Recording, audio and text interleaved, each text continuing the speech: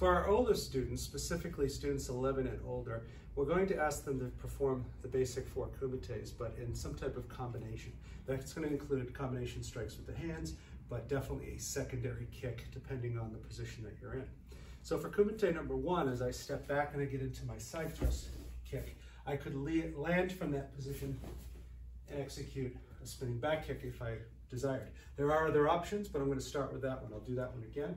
Side kick, and then the spinning back kick. That is not a required combination, but that is a suggested one that people can work on and work on towards completing this part of the STAR challenge.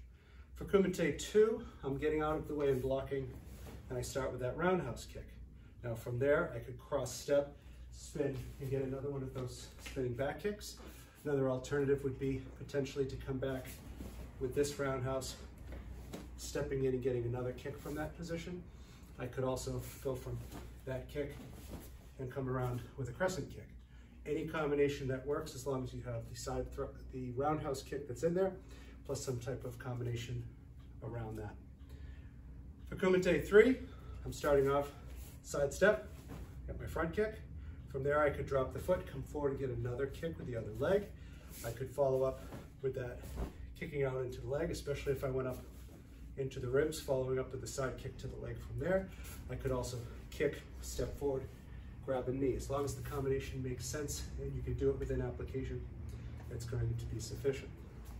For kumite 4, I'm getting forward, getting that strike, driving in that knee. Since we're already in close, another knee might be sufficient from there.